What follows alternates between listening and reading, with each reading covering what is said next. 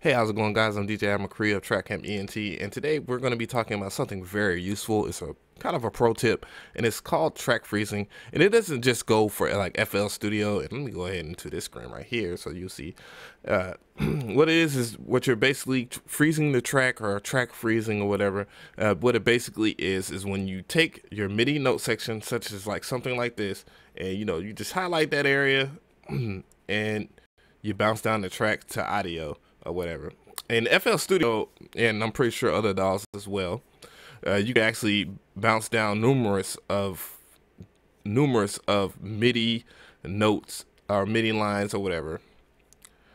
So in one like setting on one set or whatever. So you can actually do that, and reason why I had to do that was because of this monster right here. And watch how crazy my camera gets.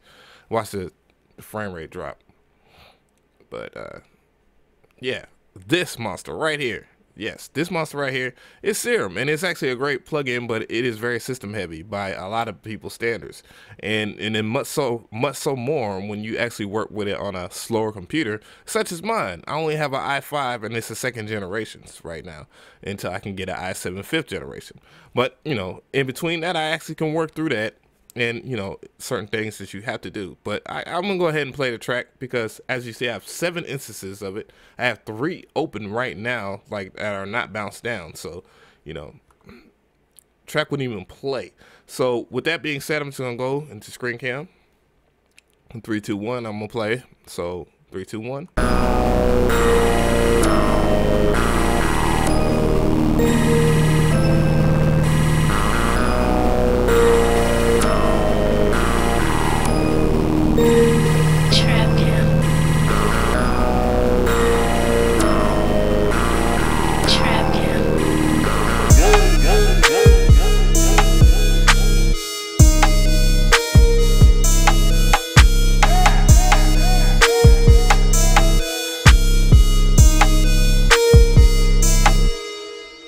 So I'm not gonna play all that. That's actually a demo for this that I'm finishing up, or one of the 5 demo tracks that I have for it, and that's for Sacii Lyfe Sounds. But let's go ahead and talk more so about bouncing down the track and track freezing and whatnot.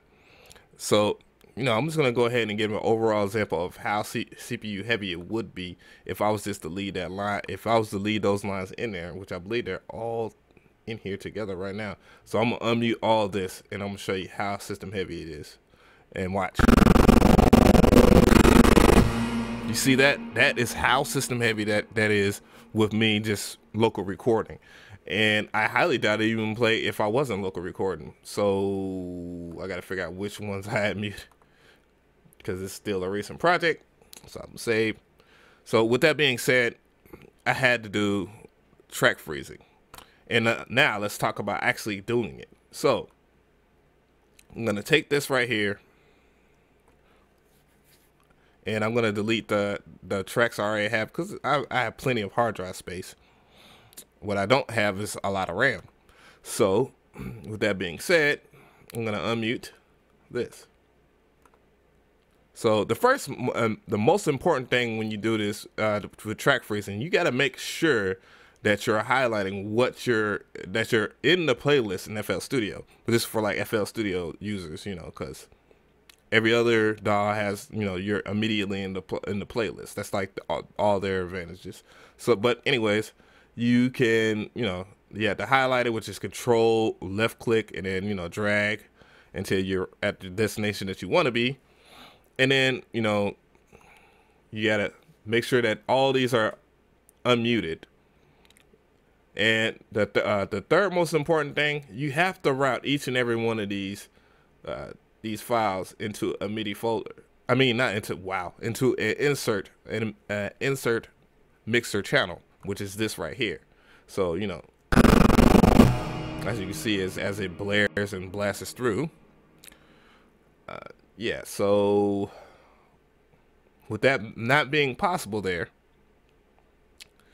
I have it routed, once again. And what I mean by routed is it'll usually be like this. But you can set it to 1, 2, 3, 4, and this is FL Studio 12.1.3. Yeah, I still haven't even moved it up to 12.2. I'm just lazy. But going from there, you just do this. If you're in another version of FL Studio, you can actually route your tracks this way. It says assign the free mixer track. You just assign it to the free mixer track if you have to, and just go back. I'm gonna go back to this lumpy GUI. It's beautiful but CPU heavy GUI here of Serum, and I'm gonna go and I'm going to highlight the tracks that I want to record.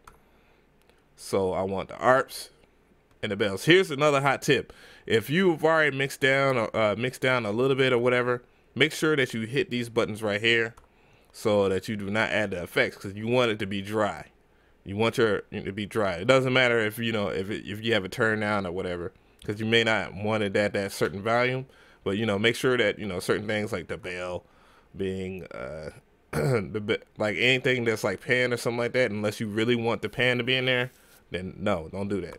But yeah, make sure that everything's off if you are using the master or whatever, and all your effects in your channels that you're trying to record or trying to bounce down.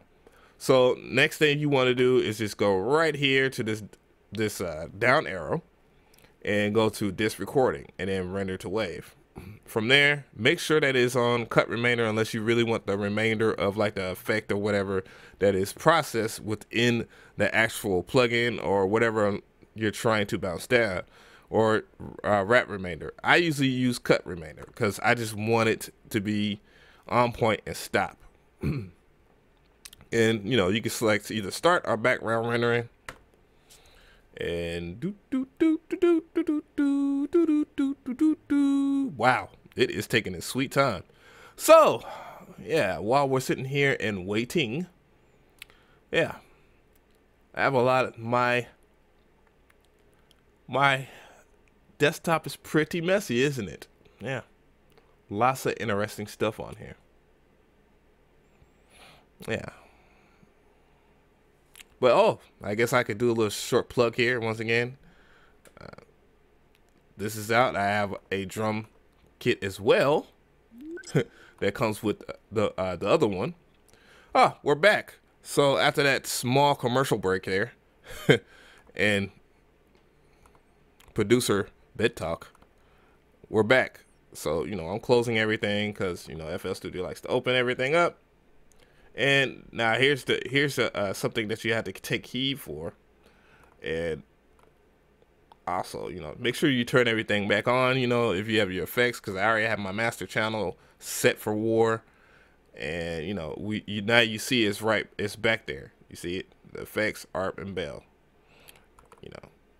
And then set it back to where they go, and you can actually see it over here.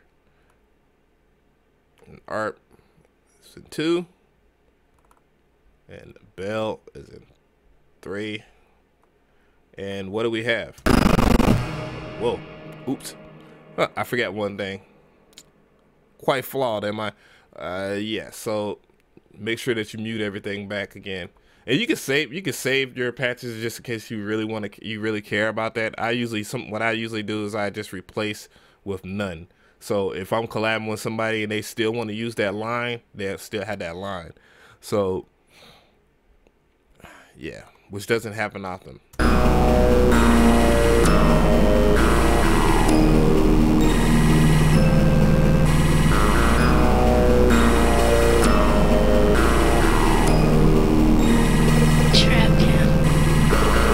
So as you can see, now is back. You can hear everything. It is not.